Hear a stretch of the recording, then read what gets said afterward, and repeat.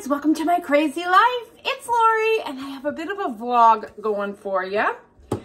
And we're going to start off strong. We are going to make coolicles. Think Kool-Aid meets pickles. I mean, that's reality what it is. I believe they started in Mississippi. I'm a little shady, foggy on that. So, I first heard about these on, if you ever watched the Cooking Network, Alton Brown years ago did a, I'm just going to open the jar, did a series, not his Good Eats, but where he took his motorcycle and drove around the United States and tried regional food. I'm just draining off the pickle juice. So one of his stops was in Mississippi, and he tried coolicles. So cool, K-O-O-L, and then pickles, coolicles. So, and I remember this show and going, oh, I would really love to try that, blah, blah. So you get this much pickle juice. Here, I'm gonna turn you down so you can watch while I talk. And don't look at my dishes that are drying.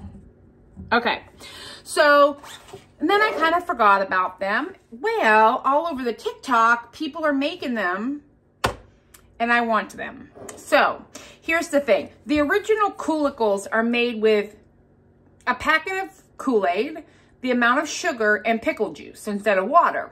And then you pour them back over your pickles and you let them sit, and they're like a sweet and salty thing. Well, I can't have that because I can't have Kool-Aid, but I can have these sugar-free drink mixes, which we all know I buy all the time. I just don't know the proportion. So I believe the woman that I saw doing it on TikTok was using a bigger jar of pickles and had much more juice than I have. So I'm going to try 2 packages. I'm just using fruit punch because that's what I have. Although I can imagine cherry would be the bomb and probably the original. But on TikTok, they're making them in all different flavors. So that's what we're going to do. So I'm making, let me put this in the trash, a very potent Kool-Aid here, basically. So we're going to mix it up. Yeah, that looks good. And it's just pickle juice and 2 packets of Crystal Light, any flavor or whatever. Kool-Aid brand, anything you want to try. And I better bring this over here because I have a feeling we're going to be spilling. So then I just have my jar of pickles and we're going to pour this juice right back over them. Crazy. Ooh. Well, that's not good. It didn't dissolve all the way, which I can't imagine why it didn't want to dissolve in the pickles. I think that's good enough. And obviously, if I think this is not sweet enough, then I can always add more. But they have to sit, I'm assuming, ooh, okay, several hours. I knew that was going to happen. Several hours to overnight in the refrigerator, obviously, because I just opened them. So that is what the juice looks like. And the pickles will, I mean, it's already starting to change their color. So they will absorb this sweet juice into this briny pickle. And hopefully they're going to be delicious. But of course, I will taste it with you. So I'm going to put them in the fridge and leave them overnight. And we will try one tomorrow together. Okay, guys. I'm getting a paper towel. We have a treat to try. Coolicles. I'm scared and excited at the same time. All right, I've opened them up. I'm gonna get a fork. These are spears. I did see on Alton Brown's show that some of the stores had full pickles.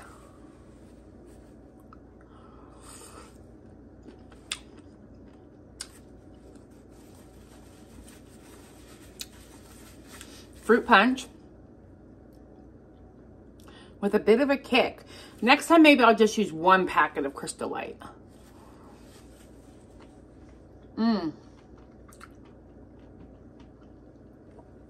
That's good. Sweet and sour. I'm going to enjoy these. And I hope you enjoyed coming along with me while I made them. That's delicious.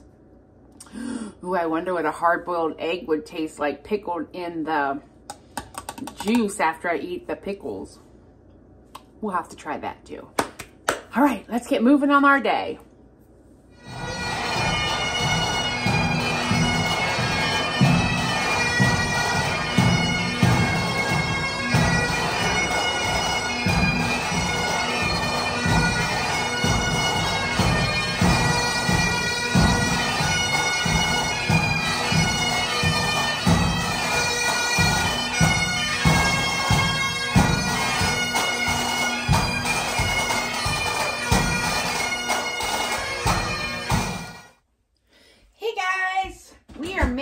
Some crock pot food. Haven't done this in a little while. Thought I would bring you along. I was at the grocery store and they had a decent price on country style spare ribs or pork ribs or whatever you guys call them. They were $1.99 a pound on sale this week. So I said, well, we need that. I'm going to cook them on high on my crock pot because it's 2:45 and I want them done. If you're not familiar, these are, I mean, they're not even ribs really. It's pork, some type of pork roast cut into a rib type fashion. All right, so we got them in there. I mean, this is a lot of meat, just so we're all aware, but I think it was pre-frozen, or that's a bone. Oh, this is a bone. Some of them are bone-in. Okay, not a problem. I'm going to make teriyaki flavor. Now, I don't typically eat teriyaki sauce because it's very high in sugar, but this is Zero Sugar by Kinder's marinated sauce teriyaki. I have about that much in this bottle. I added some hot water just to thin it out, and then I put 2 packets of my sweetener in it because I like it a little sweet and it works out really well. I have another bottle of this in case I need to add some more to the crock pot, and I'm just pouring it in. I mean, all the seasonings that we need is right here in this bottle. Oh yeah, this will be plenty.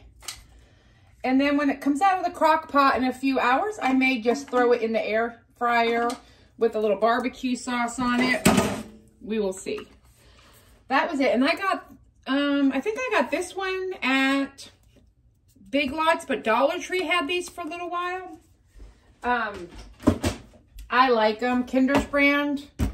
And then I'm just literally putting the lid on it. That's it. And I will have it on high for about 4 hours. I have it on the stove so I can tidy up around here. My house is a little bit on the messy side. I've been working all weekend. So now up is I'm going to go clean, and my rash is getting better.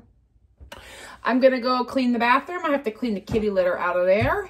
And I'm just going to let this go until they're done and tender. And this will be lunch for this week and some dinners. Also, I will have it for, because I have to go to the office 3 times. So we have that. So that is seasoning. I may add a little more teriyaki to the top. We'll see. But I'll be back.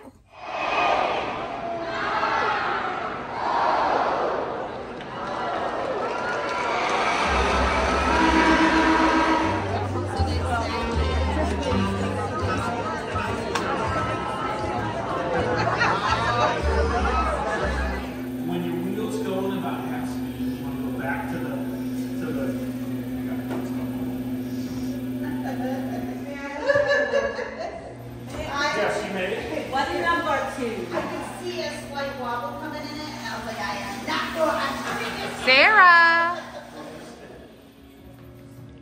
It's her birthday, Michael.